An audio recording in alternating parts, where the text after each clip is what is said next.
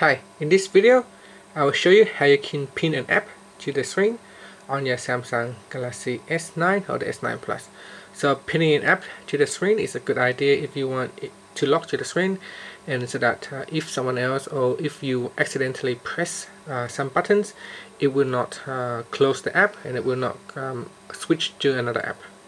So before we can pin an app to the screen, we need to turn on the options.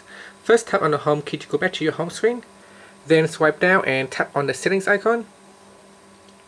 Next, tap on biometrics and security, and then go down and tap on other security settings. Go all the way down to the bottom and tap on pin window switch to turn it on.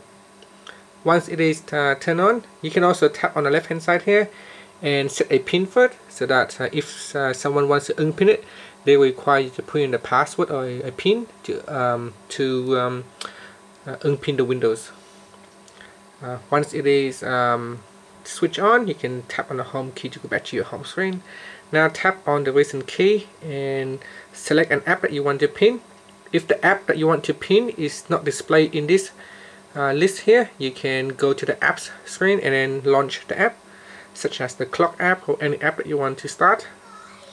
You can so let's say here we've got a stopwatch, and I tap on the start button. So let's say if you want to tap on the recent key and you want to pin the lock the clock app to the screen, you tap on the icon at the top here, then you tap on pin this app and then tap on OK. So now this app is pinned. So let's say I tap on the back key, you can see it says to unpin this app, touch and hold the recent back button. So if I tap on this button here, it will not work. If I tap on the home key, it will not work.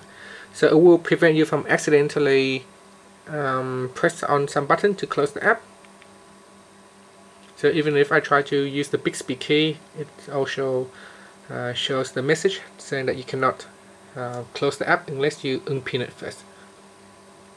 So to unpin it, just simply tap and hold that two button there, and it will unpin.